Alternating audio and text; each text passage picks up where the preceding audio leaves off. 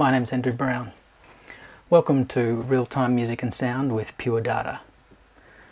In this video, we're going to be talking about random walks.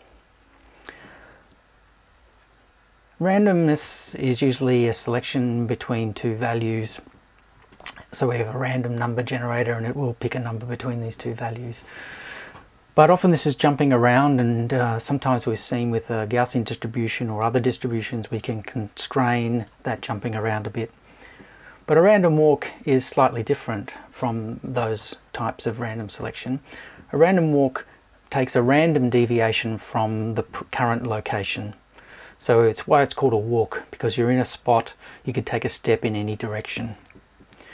The way this kind of happens in nature is that we see ants, for example, that meander around the place searching, foraging for food. So in this diagram we depict that they leave a nest and then they walk in some kind of random path, which we might call a random walk. We can see on the right of this diagram that if you trace many of those paths, eventually you kind of cover most of the territory. This kind of a pattern is possibly also used in some vacuuming robots as well, just to meander around and eventually cover everything. What we're interested in here is the fact that each next step in the ant's path is a deviation from its current location.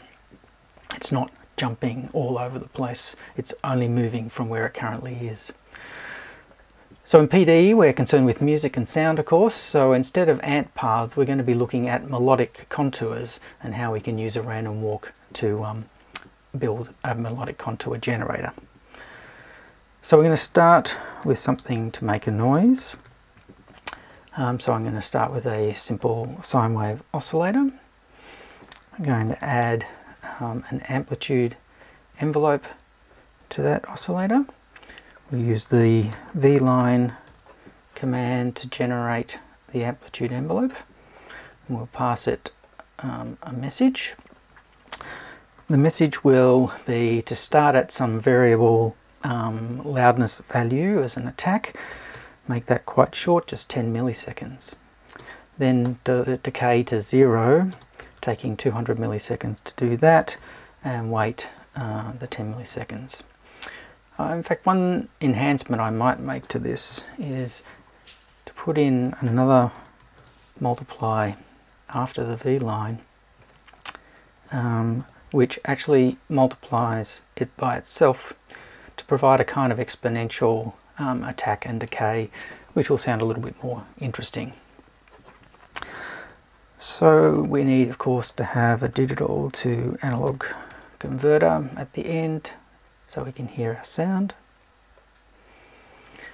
And if I send a value for loudness into there, and we get our simple tone. So now let's look at varying the frequency of this oscillator using a random walk. We're clearly going to be starting with a random number generator. I'm going to choose a fairly small number because I don't want the steps in our melody to be too wide. So this will move up to 7 steps. But we want the values to go not just ascending but also descending. So I'm going to subtract 3 from our potential 0 to 6 values. That will give us values now that range from -3 to +3. We can put a number box on the outlet so we can actually see what that's going to be. And if, for example, I bang that, we'll demonstrate that the values we're getting. So we're getting values between -3 and +3. And this is going to be the step that our melody will take. So take it from where? I'm going to use a float object with an initial value of 60, so we'll start from a Midi perspective at middle C, and this float object stores that number. At the end of this process we're going to add together the deviation, random deviation, and the initial number. But I need to control the order of operation here, so I'm going to use a trigger object. It will take that number, it will send a bang to choose our deviation for our walking step and pass the initial number on. And then if we have a look at the outlet there and I bang the float, it's always going to send out 60 at this stage, and it's going to choose a random deviation plus or minus 3 steps from 60. So we're almost there, but we're always starting from the same location, from middle C. So instead what we want to do is when we get the new pitch, we want to feed that back into our float so that that then becomes the point from which our deviation goes for the next step. To turn that Midi data into a frequency, we use the Midi to frequency object, connect that to our oscillator. When we bang things, we make sure we bang our amplitude envelope and go.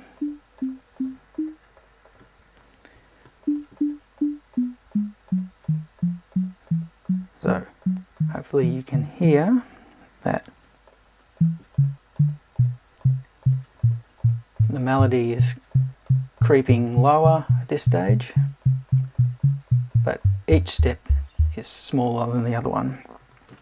I'm going to insert a number message box back into here just to reset this to 60, so that whenever we want to, we can get back to starting again at middle C. So we have our random walk function here, which is working well.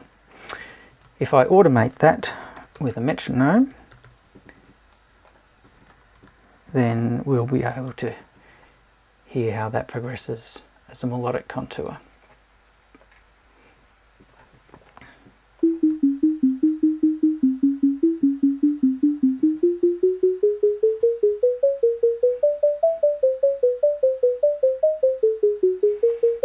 At times we get repetition because sometimes the random deviation is 0.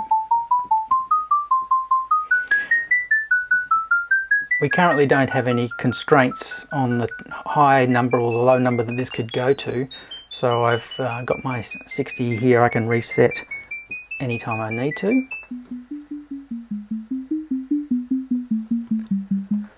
So for one final flourish, we will just vary the loudness as well.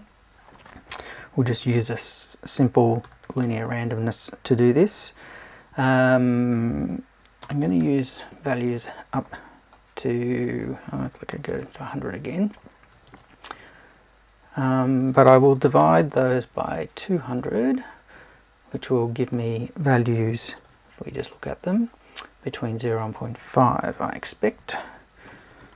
Let's just put a bang on here. Yep.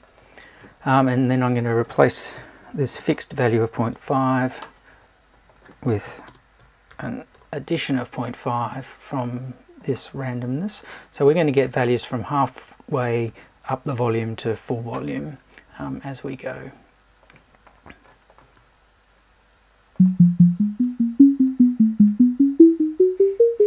So we've got some variation in the loudness, and we've got a generated melodic contour from our random walk. Other steps that you could follow to make this even more interesting would be to introduce some phrasing, so we get some longer notes and shorter notes, maybe some quantizing of the pitches, so that rather than being chromatic, you might quantize it to a major scale or something like that to make it sound a bit more sensible in that regard harmonically. Anyway, have a go at that, and I will see you in another video.